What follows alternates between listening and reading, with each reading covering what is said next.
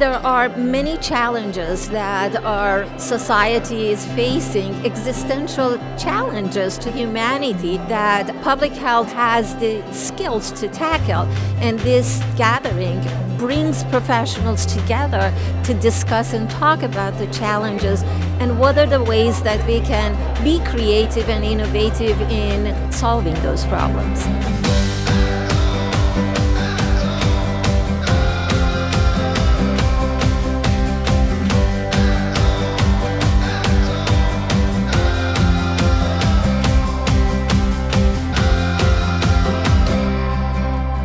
I think that ASPPH is a great opportunity for faculty to come together, being able to absorb ideas, to challenge the answers to questions we've come up with. Topics that we may not be in touch with because of our communities. The example I give is opioid. Opioid is not really a big deal in San Diego compared to other places in the country, and yet we want to prepare our students to be ready for these public health issues when they go elsewhere.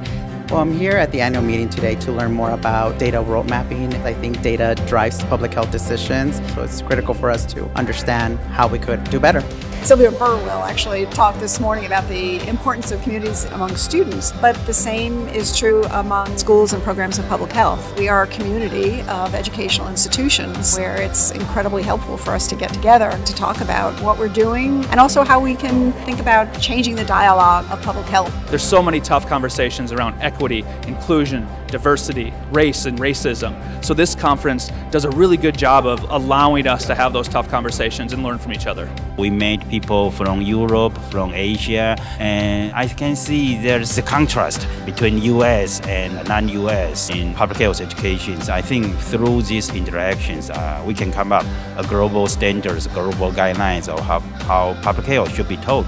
It's really neat being able to meet with other students as other ASPPH fellows here, and you're able to talk to so many people about what topics they're researching. You get to learn from people, but also you get to network and make new connections. This is the network of schools and programs of public health, and the entire goal here is to get us to be even better at what we do. My dean and I were just talking this morning about how many ideas we get at these meetings. And he said, I've already got this list of 25 ideas.